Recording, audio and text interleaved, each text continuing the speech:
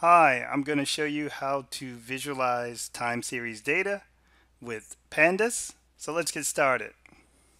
Pandas is a library that's built on Matplotlib, and you can just use that for a lot of time series visualizations. You don't need to stylize anything, but it'll give you what you're looking for. And if you have the updated Jupyter Notebook, you don't have to do much besides enter your Pandas library. So let's import Pandas as PD, and let's load in our data set, which I'm using an avocado sales data set. I'll leave a link to that in the description. And let's take a look at the head of that to see what we're working with. So of course we have a date column because we're going to be visualizing time series data. But one of the most important things that you need to do when you're visualizing time series data is or set the index as a date column. So we're going to do that when we read in our CSV. We can specify the index column with index call parameter, and we want the date. And then I'm going to use parse dates so we can read that as a date column and set that to true. And we run that and we can see that it's changed.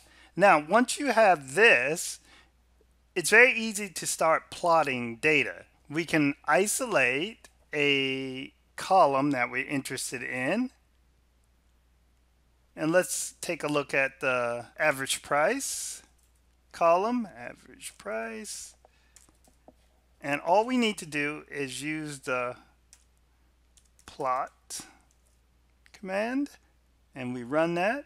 And now you can see that information very easily. Of course, we can optimize the size of that by using fig size equals and adding in a tuple, which is going to give us our inches. So I'm going to use 12 and 8 and run that. And if you wanted to get rid of this information that pops up here, you can just add a semicolon there. And then it won't show anymore. So that's a lot of information because this is broken down at the day level. And sometimes it's very hard to see that. So there's a couple things you can do. You can zoom in to a particular period using the date index. So let's do that. Set the X limit here just by using that parameter xlim. We need to give a start and end date. And I'm going to use, let's say 01, 01. All right, so that'll allow us to zoom in.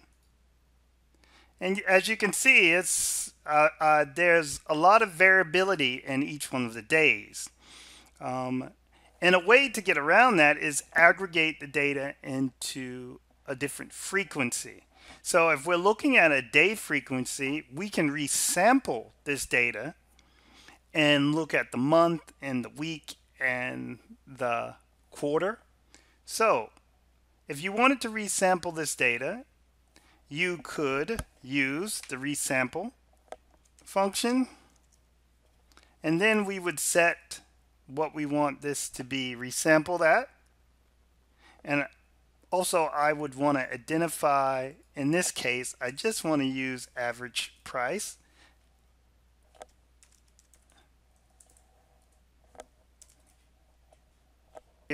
So W is week, M is month, quarter is Q, and day is D. That's just a very simple, but there's a lot of other ones. So I've resampled that data, but we need to tell it how do we want it resampled. Do we want to resample it on the sum? So what's the aggregation? So I'm going to use mean, and then that data will be resampled. I forgot an M. And then let's run that again. So then we have it resampled by the week and the mean. And of course, if we wanted to plot that, We just use dot plot. And now you can see that the data is a little bit more readable as compared to our previous plot. And of course, you can change this to quarter or month. We can also make our customizations to this by adding our figure sizes. So we can make that one extra long, and it's a little bit too long. And also we can zoom in with our XLim. Because this is very flat, we can also set our Y-lim to see a little bit more variation. So let's also do that. Equals, and we can see that it's probably the lower barrier is somewhere around 1.25 and the higher barrier looks like less than 1.45. So let's set that.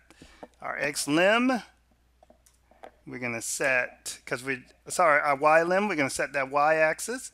And the bottom one, I'm going to use at and 1.2. And then the top one, I'm going to use at 1.45.